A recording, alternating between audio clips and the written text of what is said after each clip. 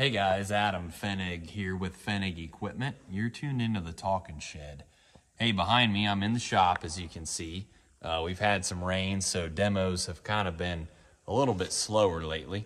So I thought we'd shoot a video of what the heck we're doing here in the shop. This is a 2200, so it's got 5-inch spacing, 22-inch blades, the larger spring coil with a 5-bolt hub. This one, we're putting the hydraulic switchblade shank kit on, and we'll turn this thing around. We're actually getting ready to mount a cedar on it tomorrow as well. So let's turn this thing around and dive in. So like I mentioned, 2200. So we're on 5-inch spacing. We've got a 5-bolt hub.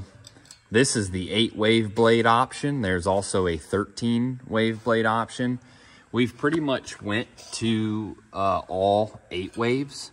They just obviously have got a larger cutting diameter, and we feel that this tool's heavy enough to penetrate and go in the ground no problem.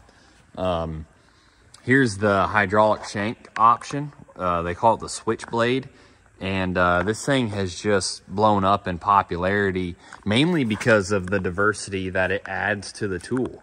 Of course, that shank is following right behind that blade.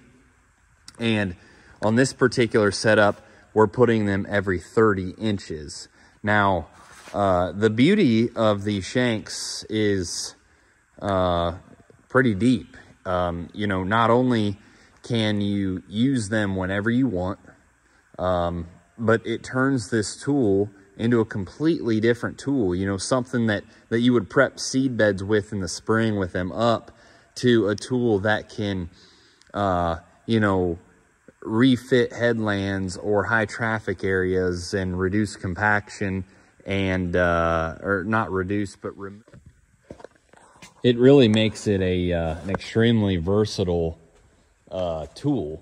So, you know, we go from maybe managing corn stalks, maybe managing headlands, because, you know, you're typically not going to chisel every inch of your field.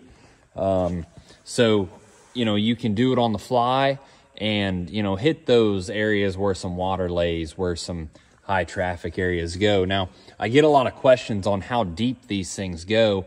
They're not, the cylinder's not all the way down right now. But they're usually going to sit about 4 inches below the blade depth. So, of course, that depends on how deep you have the tool set. But 7 to 8 inches is not out of the question with those shanks.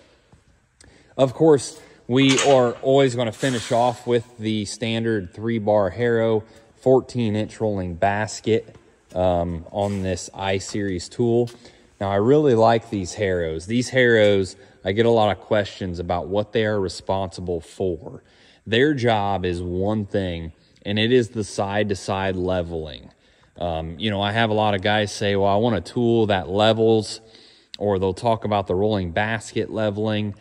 The rolling basket cannot level on almost anything. It cannot level. What does the leveling is these harrows as they drag. And what you do is you pull that pin, and you can pull this arm back, and the further you pull that back, the more tension, or the more straightforward, straight up and down, these harrows are going to be. As I push forward on it, they can get more relaxed. So as they get relaxed, they let more residue or dirt through. For example, if we're working in bean ground in the spring, there's hardly any residue. I'm going to pull this arm back. I'm going to stand them straight up, and they're pretty dang rigid right now in this position. They're standing straight up, and they're rigid. If I'm running in the fall or in heavy residue, I push the arm forward.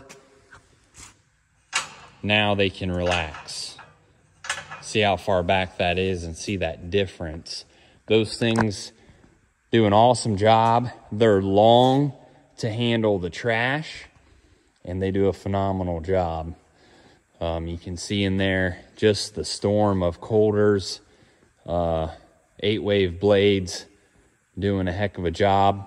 Of course, this chassis sits on the large heavy duty, I call them the cement truck tires. But they make it really nice for towing. If we turn around here, we can see the size.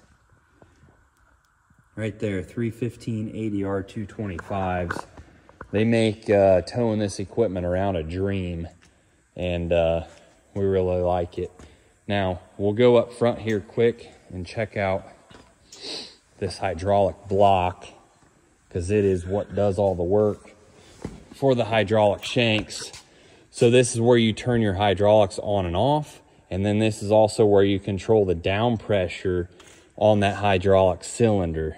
That controls your trip force, and of course these two hydraulics, pressure and return, go to the tractor.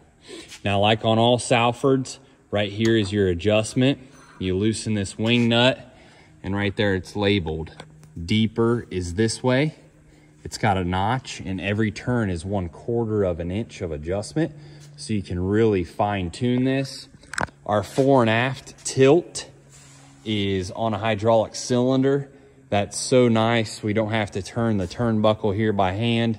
We can just do that with the flip of a lever up in the cab to make sure that we're running true and level all the time.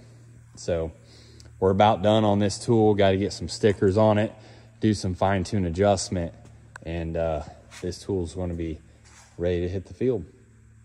So another overview of the 2231 with the hydraulic switchblade shank kit, getting put together here in the shop in late November. So that's what we're doing today. Thanks for tuning in.